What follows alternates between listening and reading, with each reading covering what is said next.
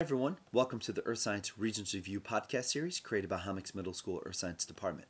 Today we're going to be talking about global warming and the greenhouse effect. Now global warming kind of explains itself, very simply because it's the warming of our planet, specifically the fragile oceans and the fragile and delicate atmosphere that we have on the planet. Now global warming is a byproduct of the greenhouse effect. Basically, the short wavelength from the sun, specifically ultraviolet and visible light, come in and strike the surface of the Earth. Well, darker colors like the continents and the plants and so on are going to take in that energy, but they're going to also give off that energy as well. Good absorbers are also good radiators of energy. So the darker colors are going to give off long wavelength or infrared, or what we know as heat energy, back out into the atmosphere. Well, as that energy gets put back in the atmosphere, the temperatures are going to go up, and that's basically what warms the atmosphere. The problem here is this terrestrial radiation gets trapped in the atmosphere. Usually you would want that energy to escape back out into space to kind of keep a balance.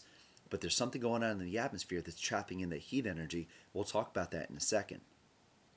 So you see that infrared energy is getting trapped in by what we call the greenhouse gas layer. Visible light coming in, infrared's trying to leave, but it can't.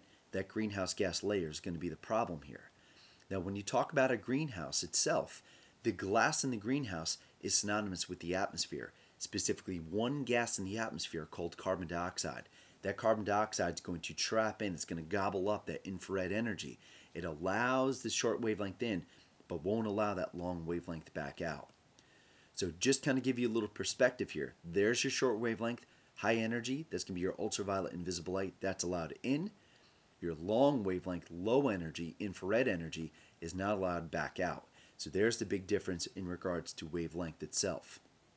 Well, infrared energy is not allowed out because of these nasty gases in the atmosphere, which we call greenhouse gases. Now clouds do a lot of absorbing here, but it's the carbon dioxide, the water vapor, the methane, and the nitrous oxide that are going to absorb that heat energy that's given off by the Earth. And once that heat energy gets trapped in, temperatures around the globe go up. Now when you look at the composition here, you look at 56% of your carbon dioxide is going to be making up your greenhouse gases. And if you look on the right hand side picture, all that green in there, that's your carbon dioxide emissions. And it's mostly found in the northern hemisphere because that's where the majority of industry is found, that's where the majority of our population is found, in the northern hemisphere. Now, where do these gases come from? They come from the burning of fossil fuels. Whether it's gasoline, oil, natural gas, just to give you a couple there, those gases, when they get burned, when those resources get burned, the gases get put out in the atmosphere in very large quantities. So really, car exhaust and industrial regions are going to be the main reason why we have these greenhouse gases in the atmosphere. So these greenhouse gases, you can see the burning of industry, the burning of fossil fuels through industrial plants, and car exhaust are going to be the major contributors to the greenhouse gas accumulation.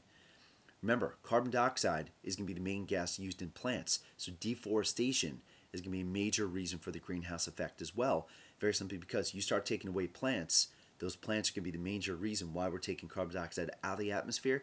The less plants you have, carbon dioxide emissions tend to go up. So there's got to be some effects here. With the warming of the planet, scientists believe that glaciers are going to melt. And scientists also believe that the polar ice caps, the North Pole and the South Pole, are going to start to break apart. They believe that with the increase in water into the oceans, coastal regions will get drowned by the rising water levels. Mosquitoes are going to be in plentiful supply, which could spread malaria. Certain regions could go through extreme drought through the greenhouse effect. With the increase in temperatures in the oceans, bleaching of the corals or the death of the corals are going to occur. And with the increase in temperature, you're going to get higher evaporation rates, which are going to give rise to much stronger storms, such as Hurricane Katrina. You get a much, much higher volume of very, very strong hurricanes. Think about what you can do to reduce your carbon footprint and what you can do to reduce the amount of carbon dioxide in the atmosphere. So that's it for now. Thanks so much. We'll talk to you soon.